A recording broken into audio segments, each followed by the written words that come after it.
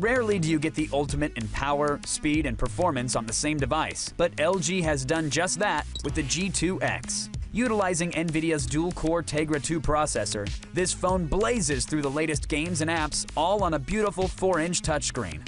You'll even get 4G connectivity plus front and rear-facing cameras, so pick up this Android-powered monster for free with a contract.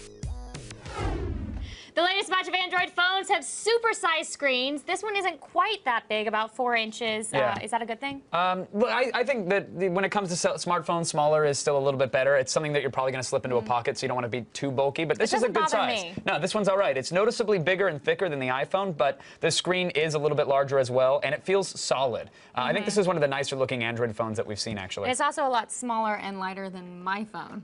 Mine is a monster. You basically have a suitcase phone from the 80s. That's what you have. It looks like you ripped yours out of the center console of a limo. Especially with my extended battery, it's ridiculous. Now, some Android phones also have a reputation for coming preloaded with extra software and widgets. How many awesome social widgets does the G2x have? I'm proud to report exactly 0. Nice. I don't need AOL free trials on my phones. No, it's I don't need any of that annoying. crap. Yeah, it's running stock Android 2.2, which means no widgets, no crappy uninstallable NASCAR app, no 2 GB Avatar movie that gets in your way. The interface is fluid, it's responsive, and most of all, it gets out of your way so you can get things done, like looking at YouTube videos. Very important. It. It also has a new dual-core Tegra 2 processor, so does that mean it's noticeably faster than other Android phones? It does, Candace Bailey. Oh, yeah, we gave the G2x a workout with 3D games you need for speed. Right here, you're seeing Cordy, and Cordy is known for stuttering. And this is the first time in our tests that we didn't see a single skip or stutter or drop frame while playing Cordy. Y'all hear that? No stutters. Yeah, I hope y'all heard that. We were fixing to get it to stutter. I mean, we used to could with other phones. We got no stutters, y'all. But the Tegra 2 processor handles it well, and it handles Flash well. As you can see right there, most videos played with little or no lag, and the browser is still fairly responsive even while Flash is loading. Yeah, that's incredible. Yeah. You could have a 12-core processor, and our website will make it cry. The fact that a cell phone ran it well is pretty awesome. Now, there are other features that take advantage of the faster processor. I'm glad you asked, Candace. Oh. Yes. Good. The G2x, here's the thing, it has full HDMI out, which I would hate if somebody ever tried to get behind my entertainment system to play a video from their cell phone, but you can play back 1080p videos, even on a 62-inch plasma, and it will look as good as a Blu-ray player. It's full 1080p out.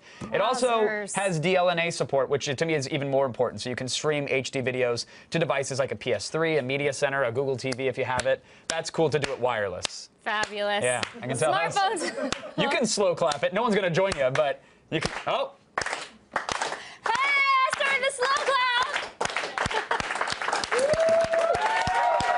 No, stop it, Kevin, stop it. Now, smartphones have pretty much replaced cameras. You're such a jerk. Turning my picture off. So, how did the videos and pictures look?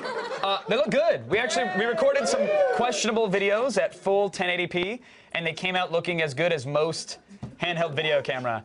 That's a whiz pistol. This is so weird. It's really a commentary on America. It's someone filling a water gun with cheese whiz. So make your own euphemism. I don't care. It doesn't squirt.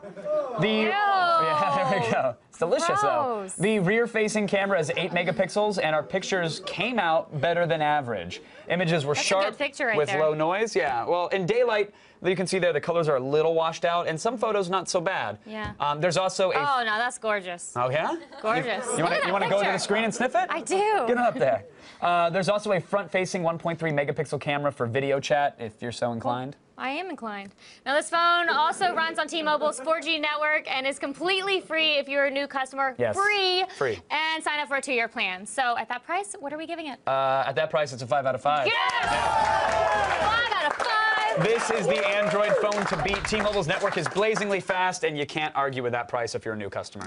All right, that's it for today's Gadget Prom. But if you have a gadget you'd like to see us rate, email us at gadgetprom@g4tv.com. All right, thanks, Street Bailey.